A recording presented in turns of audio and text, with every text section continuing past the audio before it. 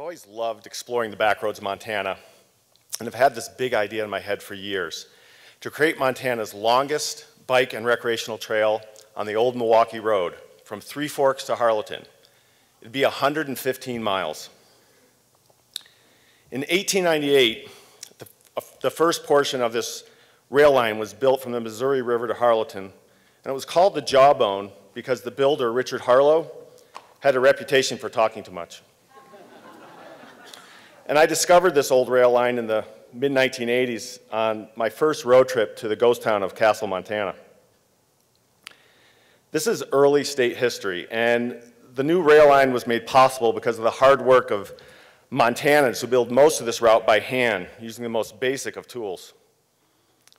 Many of the small towns along its route were built because of this railroad, and places I love to visit, and I bet you do too. Well, the state develops, railroad businesses merge, communities grow, and the Milwaukee, the Milwaukee Road eventually crosses the entire state from Miles City, Roundup, Harlow, Ringling, Three Forks, Butte, all the way to Seattle. The Jawbone and Milwaukee Road become a full-service railroad. And she's well known, the Milwaukee, for her passenger service and scenic route. Who wouldn't love to join this fine lady, perched on a cliff, makeup done, hair coiffed, as she clings dangerously close to passengers zipping by in the Superdome? I think Montana is ready.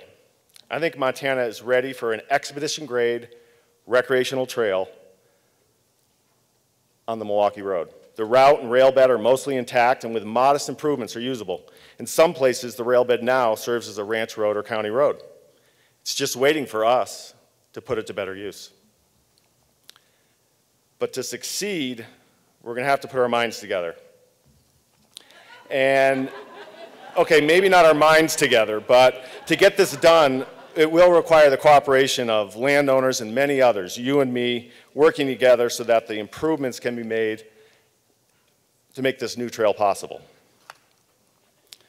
And the Jawbone Trail is a realistic first step. It would connect Three Forks to Ringling, Martinsdale, Harlow, and create Montana's longest recreational trail. Easily on the top 10 list of one of the longest rail trail routes in the United States. And ultimately, the Milwaukee Road could take the #1 position. But just a second on that. This is an important idea because the Milwaukee Road and Jawbone Trail would link together Montana cities to some of our struggling rural communities and have the potential to stimulate a new kind of sustainable community development, be incredibly powerful. And recreational trails are on everyone's wish list. Thriving communities depend on the high quality life and outdoor experiences that recreational trails offer. And this is an expedition-grade recreational trail. It would link key destinations together in a unique way that car travel just can't do. In fact, other portions of the Milwaukee Road have already been converted to trails. The route of the Hiawatha and the Olympian on the Montana-Idaho border are on my bucket list, and these are world-renowned destination trails. And the Taft Tunnel at over 1.5 miles long is the highlight of every trip.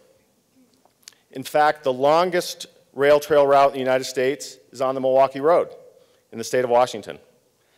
It passes through cities, towns, and rural areas, and it has been a catalyst for preservation and redevelopment along its entire route. But Montana, we have the Jawbone. It's uniquely Montana. It's our home field advantage.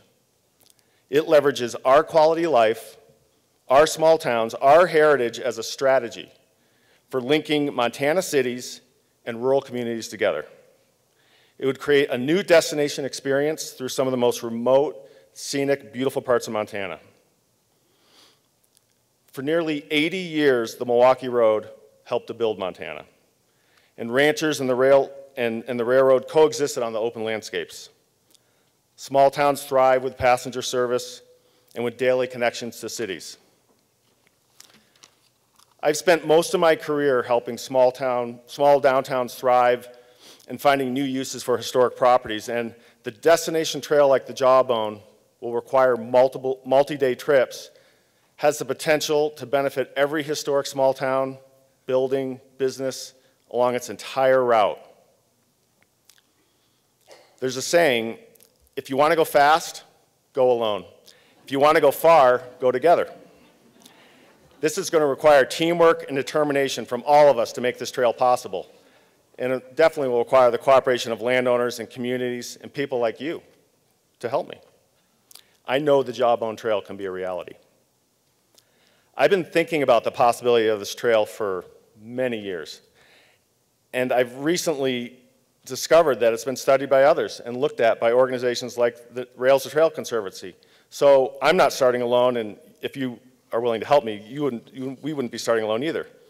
This trail is just waiting for us to create it to the benefit of the towns that it once served. And imagine an even bigger idea. What if the Jawbone was just phase 1 of a Milwaukee Road Trail? What would it mean for Montana and all the communities that this route crosses if we had the longest rail trail in the United States? Okay, so fundraising is going to be important. And I have a few ideas we can use to raise money. I'm not sure about the naked bike riding, but that keganator is going to be on every trip.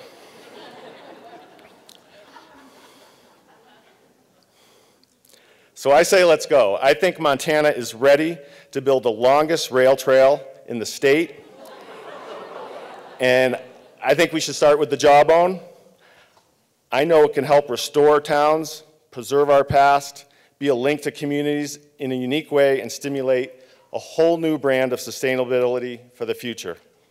If you'd love to help me, I'd love to hear from you. Thank you so much.